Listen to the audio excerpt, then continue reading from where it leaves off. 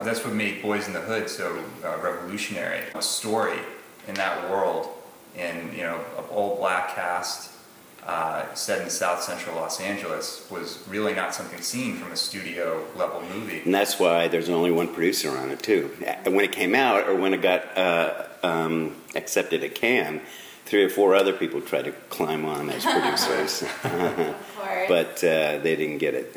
Misery was aptly titled. My son was going from 6th grade to 7th grade, so I really kind of wanted to spend the summer with him. So we, as a family, we went back to Boston. He wanted to go to the Basketball Hall of Fame. And Stephanie Elaine, my friend, who was she was the development person at Columbia, one of 6 or 7 there. She said, "I just read the greatest script I've ever read in my life. You have to do this." And I said, I want the summer off. I'm tired. That Misery was a horrible, horrible, long job. And but to get her off the phone, I said, "Okay, just FedEx it to me." So I got it in 2 days. I sat down. My test is if I read it in one sitting, then it's worth thinking about.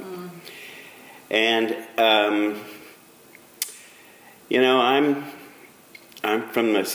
a hippie. I'm from the '60s. Social justice is very important to me, and the script for Boyz N The Hood just really hit me right there in my heart. And so I said to Aaron, my son, I said, "Well, I'm gonna probably take this job." And he said, "Good, do it." He was at that point where he knew more about NWA than I did. I never heard of NWA, and so he kind of brought me into the rap world. So anyway, I met John. John was 20 years old, I think. His mom lived in Pasadena, and I did too. So we met at his mom's house, and I said, "Why me?" And he said, "Because you made my favorite film of all time, Stand By Me." And I said, "Okay." And I think we can work. And it's funny because when I was working on A Few Good Men at Boyz N The Hood had come out, and Rob Reiner asked me one day in a maxi van, we were on a location scout, about why did Doughboy fade away like we did in Stand By Me when Chris goes away. And I said, it was an homage to Stand By Me, man. I mean, the fat kid wears a striped shirt in it too. He missed that one. I remember in the late 80s, early 90s, I'd love to watch the Channel 5 10 o'clock Sunday night news. And I called it the murder news, because it was a roundup of all the Crips and Bloods and shootings, and it was an hour devoted to South Central's bleeding, and and everybody didn't say it this way, but this is what they were thinking. Why are they killing themselves? What's going on? Well, who gets what out of any of that stuff? After Boyz N The Hood came out, that stereotype was over. That was Ricky Baker dying in the alley, and that was a doughboy cruising the streets looking to do the job that the cops don't do down there. And all of a sudden, a whole stereotypical, unwanted, nobody even thought about what life was like down there. That part of the world turned into real human beings, and it's what films don't do enough of anymore. They don't have heart, and they don't try to teach. And we're in a world today where we have so much opulence, so much opportunity. And the one thing we don't have is the ability to get along with anybody, because we all think everybody else is fucking nuts. And we learn emotionally through the stories that we tell. It's very, very important. People say, "Oh, you worked in television. Now you worked in movies. What did you really do?" But if you do it with all your heart, and you strive for excellency, and you get really lucky and work on good projects, you've done a lot for the overall general health of the community. Yeah. And that's what was incredible about Boyz N The Hood as well, is that John Singleton wrote that from his point of view and really about him growing. I believe in Laurence Fishburne, that the character really was based on his father. Furious, absolutely. Growing up. And yeah, Danny. Yeah. So it really brought a humanist point of view to an area that was just sort of stereotypes completely. Have you heard the story about Pee-wee's Playhouse? Oh, I believe John Singleton was a PA. He was the door guard on that, and Larry played Cowboy Curtis, and so Larry tells the story. It's great. He says, this kid who couldn't have weighed more than 40 pounds and had the geekiest looking thing, he says, I'm going to write a movie and you're going to be in it one day. And sure enough, you know, and you know, it's pretty. I could tell you Boyz N The Hood stories forever. You know. Day one, first day of casting, right? John, Larry comes with us, and we go to Jackie Brown's office.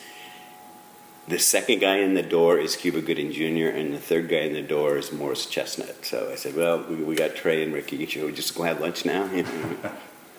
And that was, I think, the first leading role that Cuba Gooding Jr. really ever had. Oh, Cuba, Nia, what's her name? Who played the mom? I can't remember her name now. Morris, Ice Cube, you know, a lot of people, including Larry. Larry had been in, I think, an Arnold Schwarzenegger movie, but had never had, you know. Briefly in Apocalypse Now. Well, yeah, when he was like 14 or whatever he was. Yeah. So that movie, there have been several movies where a lot of people have come out of them, but that was certainly one of them. Yeah. And that was all shot on location, really, for the most part? Yep. Was any studio work done on that? Any sets built? Or that was really... I had been prepping Rain Man before it fell apart when Marty Brest was going to direct it. And our offices were next door to the offices where they were prepping Colors, the Sean Penn LAPD movie. Oh, Dennis Hopper. Dennis Hopper's, yeah, Colors. And so I would go there and I would walk by their art department and see, you know, the fancy murals that are going to tell the story of this hood and all that. And I said, you know, I hate that when Hollywood goes to the ghetto and then brightens it up. So we intentionally, and I really did this. We hired Bruce Bellamy to be the art director. Bruce had been literally a set dresser once on a show, but he was John's friend. And so we found all the locations, we shot all on location, and that's how it felt real, you know. I mean, when it first came out, people said, was that a documentary? You know?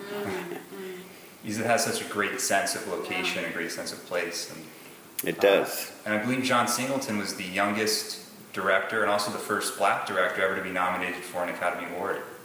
Correct on both things. The proudest moment in my life, other than the birth of my kids, we were in Cannes. We were not in competition on Boyz N The Hood, but in the audience was Spike Lee, Quincy Jones, you